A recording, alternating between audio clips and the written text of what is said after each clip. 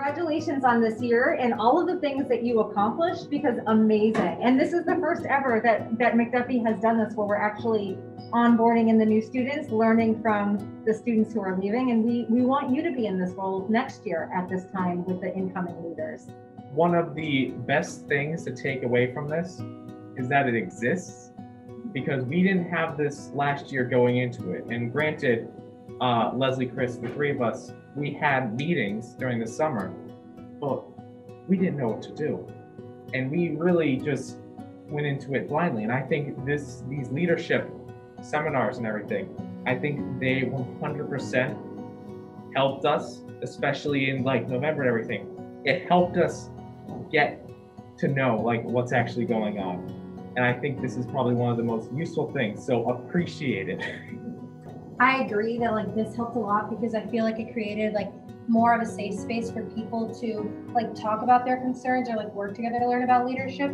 Because I feel like sometimes it's harder, like you can try to do it yourself on a group and like have it, maybe like having like a facilitator or someone who's experienced with it and knows how to like break people apart and like work together was really helpful. The fact of communication and communicating and expressing concerns and even expressing like positive ideas.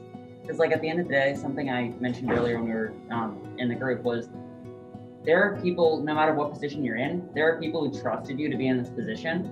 And the fact that you have their trust means that your ideas are valid, means that your concerns should be addressed. And whether it's just mentioning it to someone you're working with or a group of people, like it can only help to bring up these ideas. And if nothing comes of them, nothing comes of them. But the fact that you're in this position and able to do this can only help. Beautiful. Thank you. I love it. I love it. Yes, you're in this position. People trust you. There's a reason why you're here. So it's your choice and how you're going to take responsibility to really own it. When it comes to leadership roles, there's a lot of work we want to at least get started on this summer. And it's this constant like question of, okay, why me? Why am I the one constantly sacrificing my time?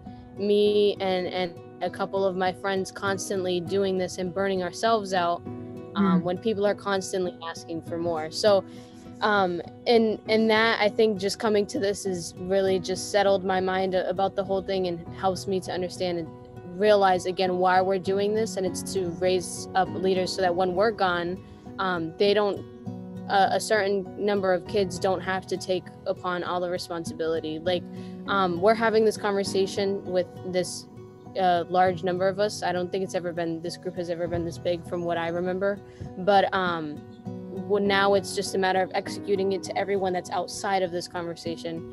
And that really kind of like brought me back to the center, grounded me a little bit. I love the conversation that I have with the students. I feel like this is an opportunity for everyone to speak up, to show their emotions, their breakdowns, their concerns. And, you know, in moments of crisis is when you actually have the opportunity to grow. And I think this is a big opportunity for all of you to grow, to show all your ideas, to rebuild the community, get together, have conversations, have a structure of what you're looking for, and work with that, work together, because that's the most important thing.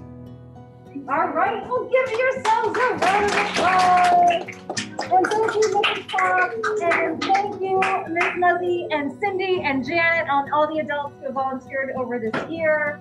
Incredible, incredible. You have done incredible things because you've had conversations. It's all conversations.